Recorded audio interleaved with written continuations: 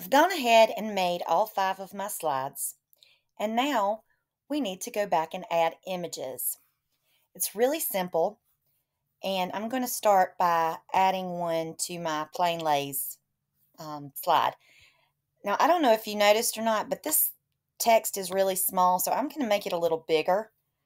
I can just go up here to the increased font size, and I think I'm going to make it about 16.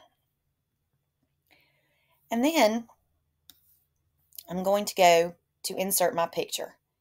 Insert image is what I want to go to.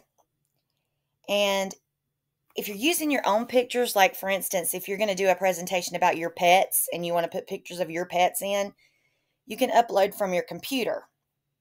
I'm going to search the web because I just don't seem to have any pictures of Lay's potato chips on my computer.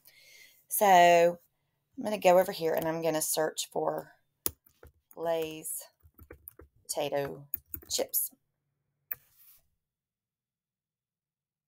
And there's my classic right there.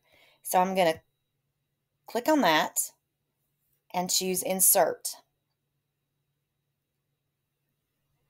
Now, if I wanted to make this a little more filled out on the slide so that the slide doesn't look empty over on this side, I can click and hold and drag the picture over some. Now I'm going to add another picture to this one, the cheddar and sour cream. I'm going to do Insert Image and search the web again.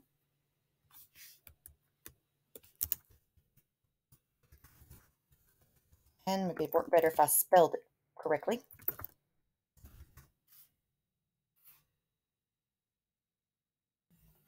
Okay, there's my cheddar and sour cream. And I'm going to insert again. Now this time my image is a little large.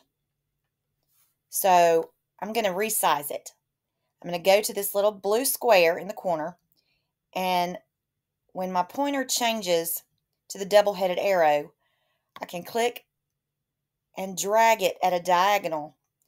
That way it stays proportional. If I click at the top and drag down, the picture gets all squatty. And if I click on the side and drag over, it gets mushed.